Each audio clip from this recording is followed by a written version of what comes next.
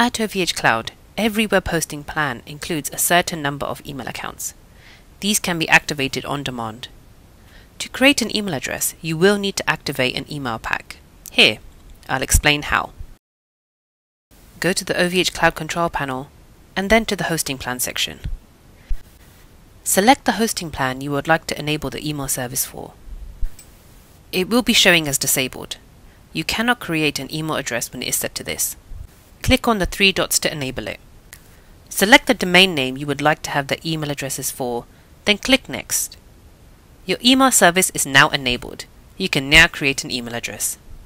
To do this, go to the email section and then select the domain name you would like to create the email addresses for.